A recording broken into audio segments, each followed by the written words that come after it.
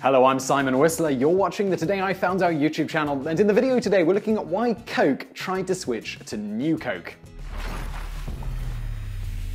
It turns out there was actually, if you squinted the problem hard enough, a semi-good reason for making the switch. It didn't work out, of course, but then again it did kind of work out amazingly well at the same time, as you'll soon see. Now, before I get into the real reason for the switch, let me debunk the conspiracy theory that Coca-Cola was trying to swindle people into accepting high fructose corn syrup over sugar in their drink by pulling the New Coke stunt. The truth of the matter is that they'd already allowed bottlers to use high fructose corn syrup in Coke for about 5 years before they introduced New Coke. Most bottlers made the switch pretty quickly because of the drastic cost saving. Initially, Coca-Cola allowed a 50% corn syrup substitution, and by about 6 months before the introduction of New Coke, nearly every major bottler of Coca-Cola was using 100% high fructose corn syrup rather than sugar or a mixture of the two. So those who claimed they could taste a difference because of the high fructose corn syrup after the return of the old Coca-Cola actually had already been drinking it with high fructose corn syrup, in most cases, long before New Coke.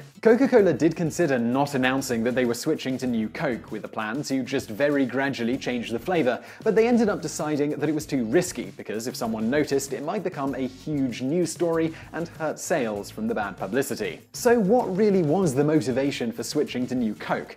Coke had steadily been losing ground to Pepsi, and by the early 1980s, taste tests done by Coca-Cola and Pepsi showed that most people tested preferred Pepsi over Coke. Further, if not for Coke's exclusive contracts with many restaurants and vending machine operators, Pepsi would have been drastically outselling Coke as it was in supermarkets and other locations where people had a choice. Coca-Cola thus set about changing their formula to come up with something people would prefer over the original Coke and Pepsi. Specifically, they created New Coke based on their Diet Coke formula. Diet Coke was extremely popular right from the start, rocketing up to the third most popular cola after Pepsi and Coke within just a few years of its launch, even though it was a new flavor and not based on regular Coke, as the name seems to imply. Thus, as taste tests showed that more people preferred the taste of Diet Coke to regular Coke, they decided to primarily just take out the artificial sweeteners in Diet Coke and substituted in high fructose corn syrup. With a few more minor modifications, they succeeded in creating an apparently tasty drink. This wasn't a case of them not doing their due diligence on whether it was better than the original Coca-Cola. They knew full well how big of a deal it was to abandon their old formulation. As such, they ran numerous tests that showed that the vast majority of people preferred the new formulation over the old, and it also beat out Pepsi by a decent margin.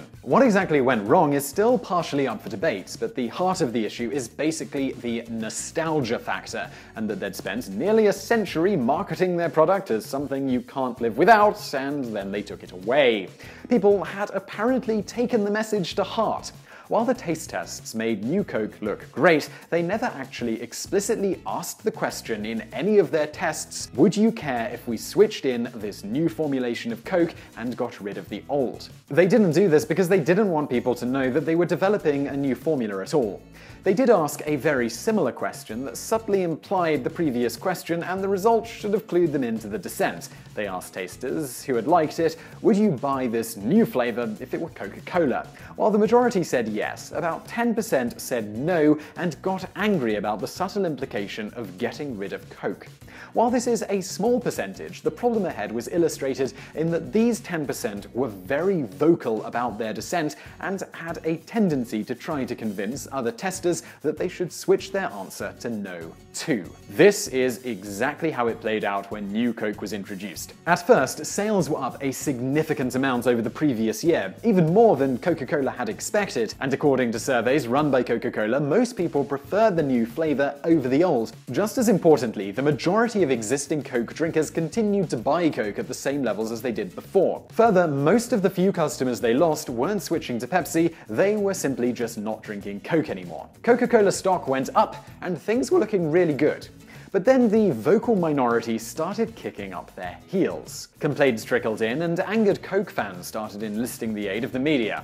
Soon that trickle developed into a flood. One man, Gay Mullins, even started the Old Cola Drinkers of America organization to lobby for the return of Old Coke, or at least try to get Coca-Cola to license out the formula to someone else. The fact that in a blind taste test, Mullins picked New Coke over Old Coke as his favorite didn't stop him from attempting to sue Coca-Cola over the switch. The dissenters started convincing others. Many who had never even tried New Coke decided they hated it before even tasting it, primarily because they were upset at the fact that the original Coke was no longer available. Finally, just 3 months after New Coke was introduced, the public outcry forced Coca-Cola to release the old formula under the name Coca-Cola Classic. So why did they get rid of Coca-Cola Classic in the first place, rather than just introducing New Coke as a separate drink right off the bat? There were a few reasons, but the big one was because the market for cola drinks at the time was shrinking fast, and by introducing another Coke substitute, having introduced Diet Coke in 1982, they feared it would split the market for their product, with many people who would have drunk Coca-Cola Classic now drinking New Coke. This would allow Pepsi to take the top spot by a good margin, allowing Pepsi to not only claim taste tests showed people preferred Pepsi,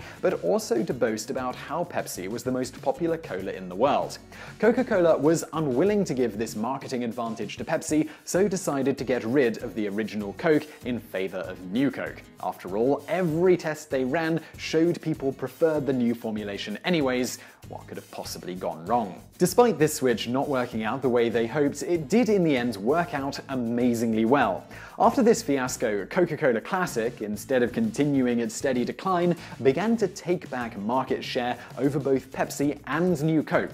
This was despite the fact that when people were blind taste tested, they continued to almost universally pick both New Coke and Pepsi as better tasting than Coca-Cola Classic. Some theorize that the taste tests here are flawed because they often only gave people small sips, thus the sweeter tasting Pepsi and New Coke would perform better, whereas when drunk normally they might be too sweet, and so Coca-Cola would win in those cases. Those who theorize this is the reason for Coke losing out in the taste tests tend to state that Pepsi's steady rise before this fiasco was not due to superior taste, but from their superior marketing, particularly to youth. Whatever the case, while the whole thing was a fiasco that looked for a time like it might kill the brand, 6 months after the return of the original Coke, Coca-Cola sales had risen to double the rate of Pepsi, and it continued to climb.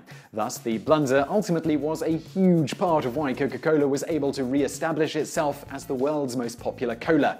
Sometimes doing something stupid can really pay off. Bonus fact. Despite New Coke sales dropping like crazy after the return of Classic Coke, when the Wall Street Journal in 1987 did yet another blind taste test of Pepsi, Classic Coke, and New Coke, with most of the participants before the test saying they preferred one or the other of Coke or Pepsi, New Coke won out as the most popular choice again.